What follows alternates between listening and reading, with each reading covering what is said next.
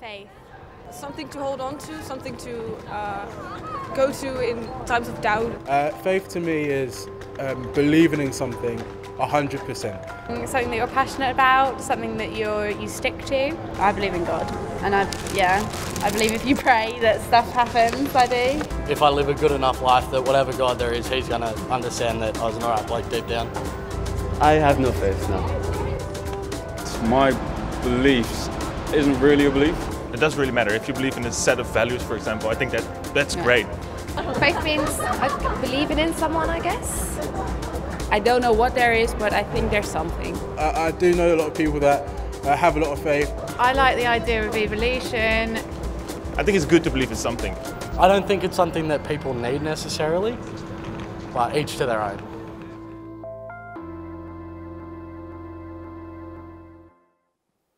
So I was born in Penang and I grew up in Penang. My family was not particularly religious, and I considered myself a Buddhist as I was growing up.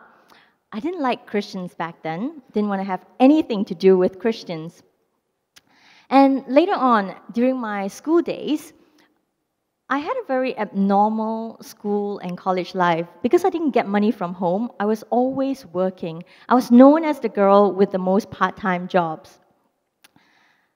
I was very lucky because I got a scholarship to further my studies in London. And on my second day in London, I was already knocking on every restaurant kitchen door asking for work. Because life had never been easy for me, I became very self-reliant. I thought that everything that I achieved was achieved through my own merits. Later on, I got a job in Hong Kong. And it was during the time when I was working in Hong Kong that I got a call from my mom one day.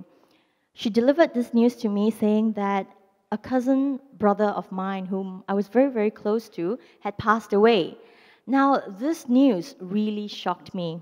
I was very close to him, and he is one of the nicest people you'll know. He was only 23 years old, went to bed one night, and he just never woke up. It was just sudden death. Now, that news really shook me up, and I was just flitting in and out of depression. It was during that time that a friend of mine invited me to church, and surprisingly, this time I didn't resist. This time I said, okay. And so I found myself at this church in Hong Kong, and it was at this church that I got to know about Alpha, so I attended Alpha. I still remember it was the first session for me. I was one of those guests who like to ask a lot of questions, and I like to get answers to my questions. So one of the last questions that I asked before the end of the session was, how do you even know if the resurrection is real? And then at the end of the session, my leader came up to me and asked to pray for me. During the prayers, something unusual happened. I started tearing up. I was just crying. I don't know how to explain that feeling that I was feeling. I think I just felt this overwhelming sense of love and peace.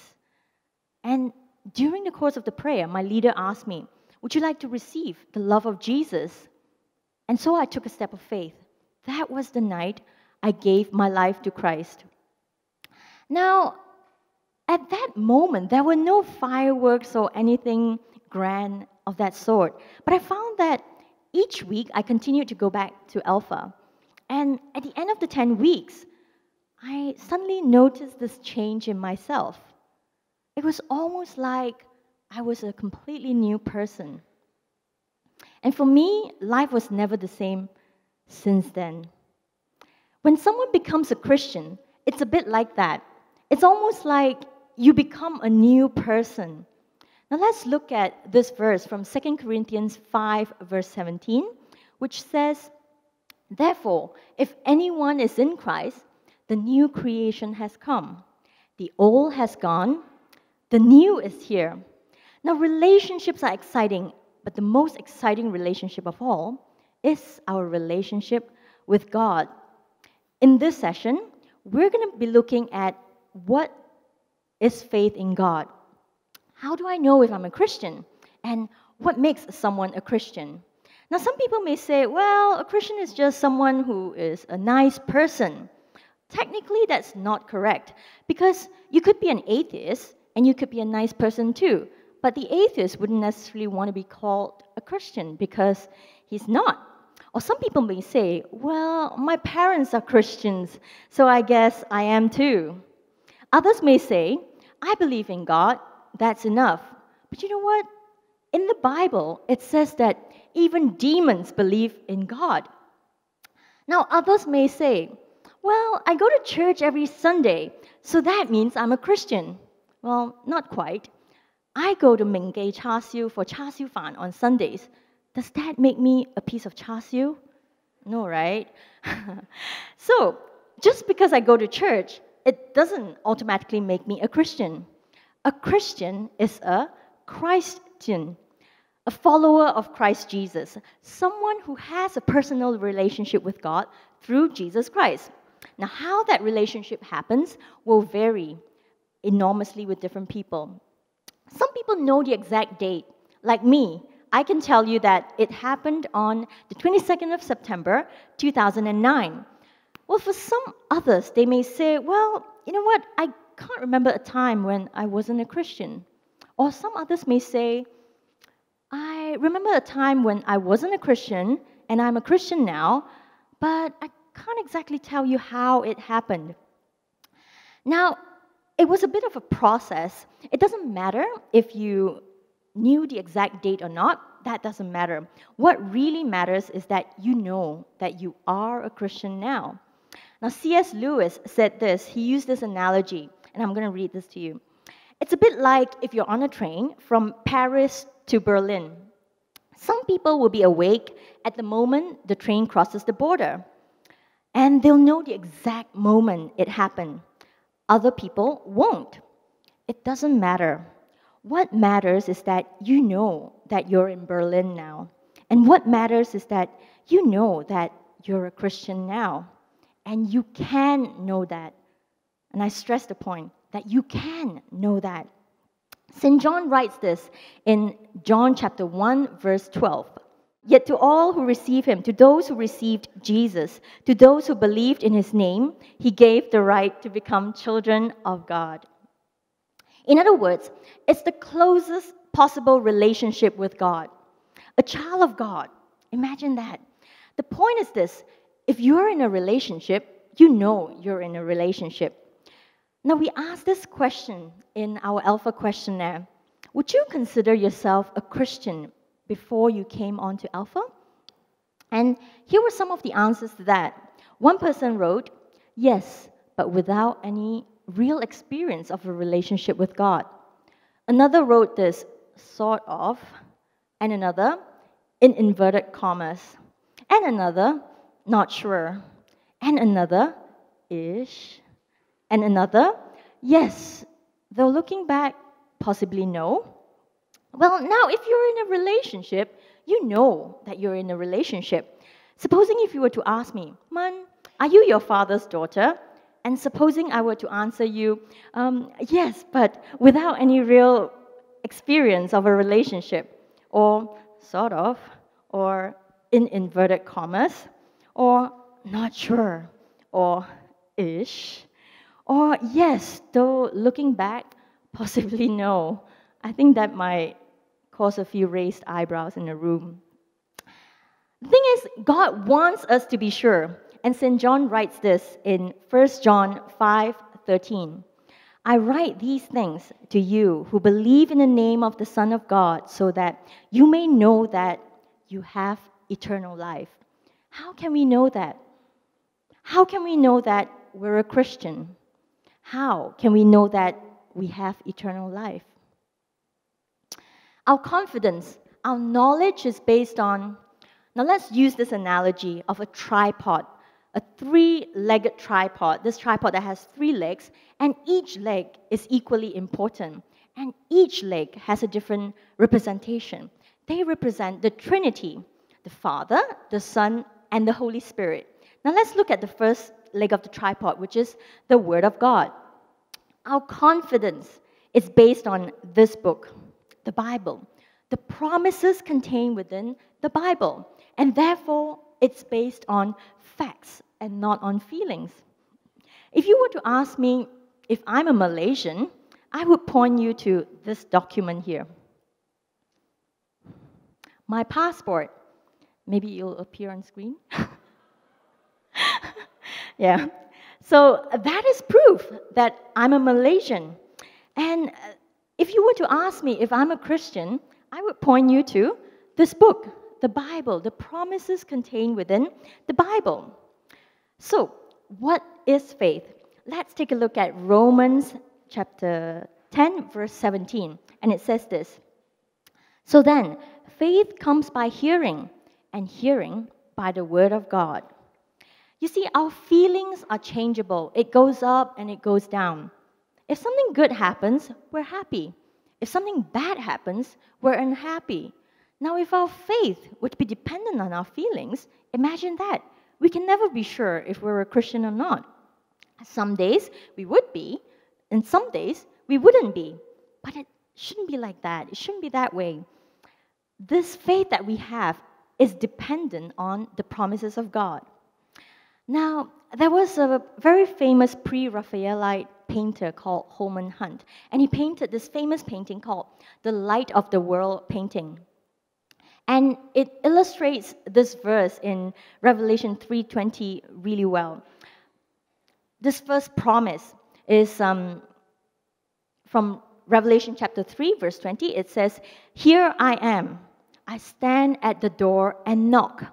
If anyone hears my voice and opens the door, I will come in and eat with them, and they with me."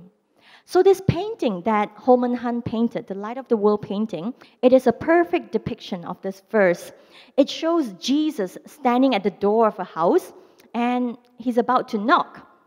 And you can see that this particular person, he has never opened up his heart to Jesus, and it's represented by, you can see the weeds, the thistles, and the thorns growing around the door. And Jesus is saying, "Here I am. I stand at the door and knock. If anyone hears my voice and opens the door, invites me in, I will come in and eat with them, and they with me." Now, eating together in the Middle Eastern culture is something very special. It is a sign of friendship. He's saying, in other words, I want to come in and have a friendship with you, to have a relationship with you. Well then, as Holman Hunt was painting this painting, there was a man that came up to him and said, "I think there's something wrong with your painting." So Holman Hunt said, "What's that?" And this man said, "There's no handle on the door." And Holman Hunt said, "It's not a mistake. There is a handle. It's just that the handle is on the inside." Now, Jesus, he is a perfect gentleman. He will never barge his way in. He will never push his way in. And this is what he said. He said, he stands at the door and knock. And if anyone hears my voice and opens it, then I will come in. Notice that he didn't say, I might come in. He said, I will come in. And that is a promise. Another promise that Jesus said in the Bible is that I will always be with you. Once he's come in, we can be assured that he's always with us. It doesn't matter if we're always talking to him or not. It doesn't really matter. And we don't have to. It's almost like if you're working in an office with someone, it doesn't mean that you're constantly talking to that person, but you just know that their presence is in the room. Another one of Jesus' promise in the Bible is that I give them eternal life. We looked the first week at the evidence of the resurrection, and the implications of the resurrection are staggering because Jesus, rising from the dead, assures us, first of all, about the past. Now that's the first leg of the tripod, which is the Word of God. The second leg of the tripod is the work of Jesus. It's based not what we do, but based on what Jesus has done on the cross. Again, if you ask me how I know I'm a Malaysian, first of all, I would point you to this document, which is my passport. But another thing that I can point you to is an event, which is 20th of April, many, many years ago, the day that I was born in Penang. And if you ask me how I know I'm a Christian, well, first of all, I'll point you to this book, the promises contained within the Bible, but I could also point you to an event that happened, which is the death and the resurrection of Jesus Christ. That's how we know that Jesus loves us.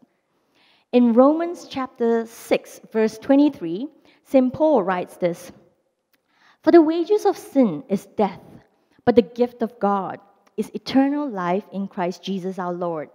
Or, as some versions put it, the free gift of God. Well, I don't know about you, but when I hear free gift, I immediately get very suspicious. I'm cynical about free gifts. Well, let's not even talk about free gifts. Even if something is just abnormally cheaper than it should be, we would be a bit suspicious. I remember one time I bought this gym membership that was ridiculously cheap from an online group buying website. So I was really happy, very pleased with myself. And I went along to this gym. It was a 1-month unlimited pass to use the gym. And what I later soon found out was that after that 1 month was up, when I tried to quit the gym, I couldn't. They just wouldn't let me go. They tried to get a consultant to speak to me. They tried to get me to sign up for an annual membership with a personal trainer for thousands of dollars. So it appears that there is always a catch. But then again, the gift of this free gift, this love from Jesus, it is truly free. Even though it's free, it didn't come cheap. It costed Jesus everything. It costed him his life. So how then do we receive this gift that God offers? We receive it by repentance and by faith. Repentance is turning away from the bad stuff. Now, Jesus doesn't want us to give up things that are good for us, but what he wants us to do is to give up the bad stuff. Things that may, well, on the surface seem like it's good stuff, but deep down we know that it's bad for us. What we left behind is nothing compared to what we will be receiving. And what we are about to give up is nothing compared to what Jesus has done on the cross for us. But we do have to turn away from the bad stuff. Now that is repentance. So we receive by repentance and by faith. But what is faith? To find out, let's take a look at this short video, the story of Blondin. Jean-Francois Gravelet, better known as Blondin, was a famous tightrope walker and acrobat. He's perhaps best known for his many crossings of a tightrope, 1,100 feet in length, suspended 160 feet above Niagara Falls in the USA. His act would be watched by large crowds and begin with a relatively simple crossing using a balancing pole. Then he would throw away the pole and amaze the onlookers. On one occasion, he crossed the tightrope on stilts. On another occasion, blindfolded. Another time, he stopped halfway to cook and eat an omelette. In 1860, a royal party from England came to watch Blondin perform. After his normal spectacular crossings, he then wheeled a wheelbarrow from one side to the other as the crowd cheered. Next, he put a sack of potatoes into the wheelbarrow and wheeled that across. The crowd cheered louder. Then he approached the royal party and asked the Duke of Newcastle, "Do you believe that I could take a man across the tightrope in this wheelbarrow?" "Yes, I do," said the Duke. "Ah, hop in," replied Blondin. The crowd fell silent, but the Duke of Newcastle would not accept Blondin's challenge. "Is there anyone else here who believes I could do it?" asked Blondin. No one was willing to volunteer. Eventually, an old woman stepped out of the crowd and climbed into the wheelbarrow. Blondin wheeled her all the way across and all the way back. The old woman was Blondin's mother, the only person willing to put her life in his hands.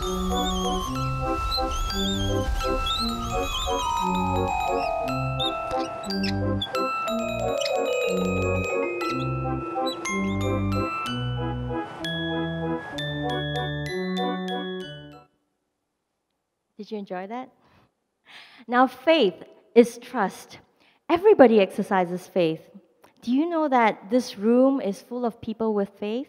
All of you are people of faith because you're putting your faith and trust in that chair when you sit on it, trusting that the legs on that chair won't give way.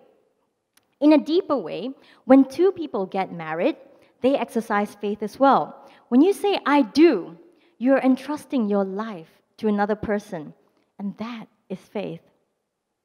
Now that's the second leg of the tripod. So first we have the Word of God, and then we have the work of Jesus. Now the third leg of the tripod is the witness of the Holy Spirit. It's based on Him and not on us. If you ask me how I know that I'm a Malaysian, back to that example again, I can point you to, first of all, my passport. Secondly, I'll point you to an event that happened, which is the day I was born in Penang.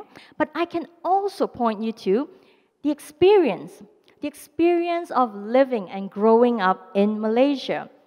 Well, I know the fact that I don't like durian is not a very good testimony of me being a Malaysian, but I do like spicy food, and the fact that I can totally speak with a Malaysian accent. And if you ask me how I know I'm a Christian, I can point you to this book right here, which is The Promises of God.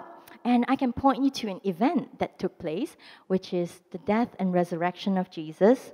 But I can also point you to experience. Now we looked at this verse from Revelation 3:20 that says, "Here I am, I stand at the door and knock. If anyone hears my voice and opens the door, I will come in." Actually, it's not Jesus that comes in. The one that truly comes in is the Holy Spirit.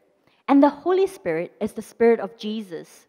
Jesus can only be in one place at any one time. But the Spirit of God, well, He can be everywhere. Let's look at it this way. The Holy Spirit is like the wind. You can't see it, but you can certainly see its signs and its impact. It's the same with the Holy Spirit. The Holy Spirit is the Spirit of Jesus who comes to live within us. And when He comes to live within us, we begin to see changes in ourselves. And I know some people are very nervous when we talk about change. What will that mean for my life? What happens when He comes in? He begins to transform us. And some of these things you can see very objectively. Let's look at Galatians chapter 5, verse 22. Paul writes this, "But the fruit of the Spirit is love, joy, peace, patience, kindness, goodness, faithfulness, gentleness, and self-control." The first change you'll notice is changes in your character. Sometimes people say, I'm a bit worried what would happen if I become a Christian. They say, I don't want to change. And if I did change, how would I change? Here's the answer. The fruit of the Spirit is love, joy, peace, patience, kindness, goodness, faithfulness, gentleness, and self-control. These are characteristics that begin to develop in our lives. It doesn't happen overnight. It's a bit of a process. Being a Christian doesn't make you a better person than everyone else out there, but hopefully it will make you a better person compared to you yourself before. It changes how we relate to God. One of the things that I noticed after I became a Christian was that my attitude to God changed. Well, certainly my attitude to Jesus. Before I was a Christian, the word Jesus, well, it was more of a swear word to me. Or if I heard people talking about Jesus, I would automatically just tune off. But now that I'm a Christian, whenever I hear people talk about Jesus, I would suddenly be very interested and want to know more and hear more. It's because I am in a relationship with Him. I know Him, and therefore I am interested. Another thing is that my relationship with other Christians also changed. Before this, I used to think that all Christians were a bit weird and they're just sad people. Well, my Christian friends used to invite me to church camp, and every time I would try to decline. But after I became a Christian, I actually went to a Christian camp, and you know what? I actually found that, hey, these Christians, they're actually pretty amazing people. Next, my attitude towards other people changed as well. And these can be strangers, people that I don't even know. So I was volunteering at this soup kitchen, and there were these homeless people that came up to me. I just can't explain it. I just felt this love for them, even though I completely don't know them, and they have nothing to offer to me. But I felt this supernatural love for them. And it's a love that drives us to want to make a difference to this world. It's not a selfish kind of love to just make myself feel better, but it's that we're given a desire and a passion to make a difference to our world. Now, this is not an easy thing, being a Christian. It can be hugely challenging, but it can also be hugely exciting. Apart from these objective changes, there's also the subjective experience. The Holy Spirit brings a deep personal conviction that we are children of God. St. Paul writes this in Romans chapter 8, verse 16, and he says this, that the Spirit himself testifies with our spirit that we are children of God. Now, what's the difference between faith and knowledge? Let me use this illustration. So there was this man who was prosecuted for stealing jewelry from a department store worth $10,000. And the only evidence against him are his fingerprints that they found on the counter. But this is a very, very bad man because he denied the charges when he was standing trial, and he made up this story. He said, oh, I was in the store that day with my girlfriend. We wanted to buy some jewelry, and that's why you found my prints on the counter. Well, the jury, it wasn't clear whether they were going to convict him or not. They listened to all the evidence, and then they had to make a decision. And they had to make this decision based on faith. So at first, it wasn't clear whether they were going to take that step of faith or not. But then in the end, they did. And it was only after that they had made that decision that a police officer came forward to testify to and he said something that he wasn't allowed to share before that. And when he was in the witness box, he actually shared that this man that they had just convicted, his convictions ran to 2.5 pages long. And what's even more was that he was awaiting trial for 2 other cases of stealing jewelry. When that was revealed, you could see just this sheer sense of relief in the faces of the jury. They had taken a step of faith, but then they knew. Inviting Jesus into our lives is a step of faith. When he comes, the Holy Spirit testifies. He testifies to our spirit that we are children of God and that we are loved by him. I'd like to share another story with you. I lived in Mozambique for a while, 2 years ago, and one Sunday, I was in a little church in a town called Pemba, and this little Mozambican child just came up to me, and he was only about 4 years old. He didn't say a word. He just stood right in front of me, just looked at me with wide eyes, and he just raised both arms at me. And at that moment, my heart just melted. So I picked him up, sat him on my lap, and I hugged him and played with him. And very soon, he fell asleep on my chest. He was like a little koala bear sleeping on my chest. And he smelled of sourish, sun-dried sweat. And he was also drooling at that time, so there was like saliva stain all over my shirt. But you know what? At that moment, I just felt this overwhelming sense of love for this child that I'd never met before, that I barely knew. And then I had a revelation. This is what God's love for us looks like. We may not necessarily know what we're thinking, what to ask of him, but all we need to do is just to go before him, to stand before him, raise both arms and say to him, "Here I am." And that's all it takes. That's all it takes to begin a personal relationship with God, to connect with him. And that's all it takes for him to embrace us. And that's how we know that we're in a relationship with God. We know it because of the promises of God that he will come. And we know it because of the death and of Jesus on the cross for us and what he did for us. And we know it because the love of God is poured into our hearts by the Holy Spirit. For me, I took that step of faith 5 years ago. Now tonight, I want to give you a chance right now to take a step of faith if that's something that you're willing to do. Now, one of the ways that we can do that is by praying. So I'm going to be praying a simple prayer, and if you feel led to do so, you can repeat this prayer quietly in your heart. So let's pray, shall we? Lord Jesus, thank you that you love me so much.